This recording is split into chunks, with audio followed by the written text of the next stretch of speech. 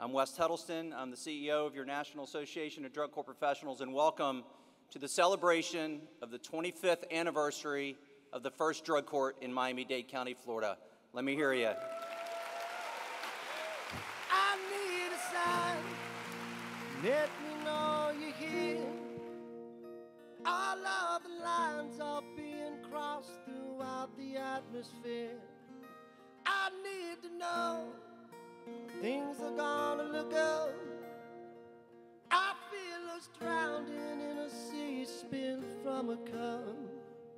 For all he has done and is going to continue to do to tell your story, it is my honor to present Nick Gilley the 2014 National Media Award. Nick. From the words that I said,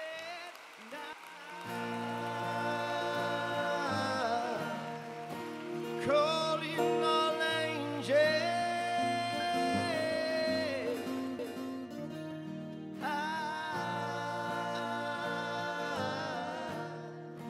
calling all you angels. Tim, this Founders Award is given to you on behalf of all the humanity the Miami Drug Court and the thousands of programs it spawned touched over the past quarter century. Thank you for giving so many the life-saving miracle of drug court, a miracle that has not only saved 1.3 million people over the past 25 years, but a miracle that will continue for 25 years beyond now and 125 years beyond that. Ladies and gentlemen, I give you Tim Murray. I'm often asked what lesson was learned from the Miami experience 25 years ago. And now I know what the answer is. Calling all angels.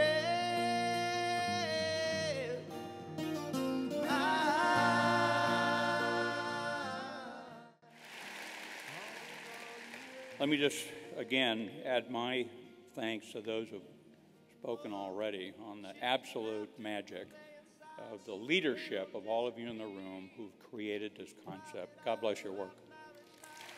I'm proud to be here representing the many thousands of successful graduates of the Miami-Dade County Drug Court. Imagine the world you're building through your efforts, a world with markedly reduced substance use disorders and markedly increased people in sustainable recovery, and a world that is more productive, more peaceful, safer, and more fulfilling for all of our children and our children's children.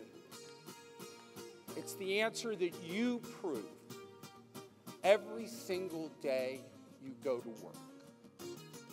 I just want to say thank you for everything that you guys do. I celebrate 14 years clean and sober. Themselves. In short, you are the secret ingredients responsible for the awe-inspiring success of drug courts for these 25 years. Thank you all for doing what you do every day, and thank you for saving my life. Have a great conference. We all rise when drug court graduates go back to school or back to work, pay their taxes, and parent their children. Their success strengthens our communities, our nations. Their success makes it much harder to argue that treatment doesn't work and that drug courts don't work. Today is a celebration for many of the reasons why they do work. I owe drug court a debt of gratitude because I'll be celebrating two seminal events this year. August 4th, I'll be celebrating my 46th anniversary to my lovely wife, Lynn, who has stayed with me and endured this agony. And on December 8th, I will celebrate my 16th year in recovery.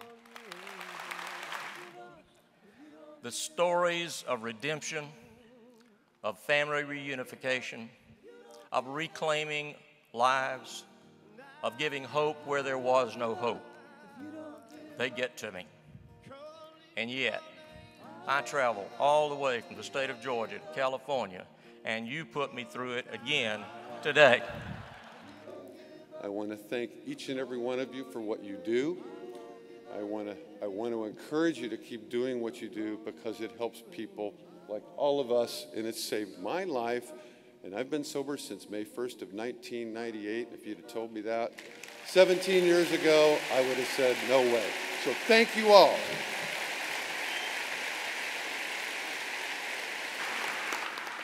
Drug Court teaches all its participants that the only things we can ever truly possess are those things which we cherish and give away with love, including our precious time and talent. And in the end, we are made worthy of the long-promised blessings reserved for those who do justice and show mercy.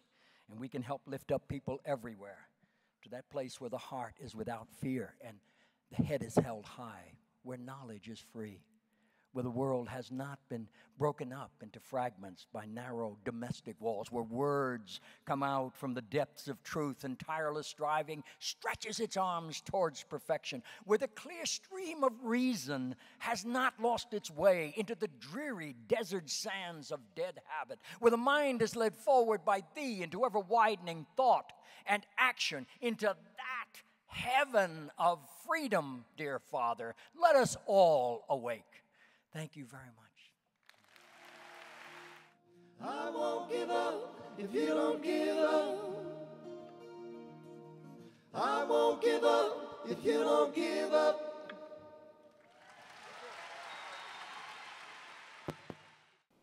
The answer is anything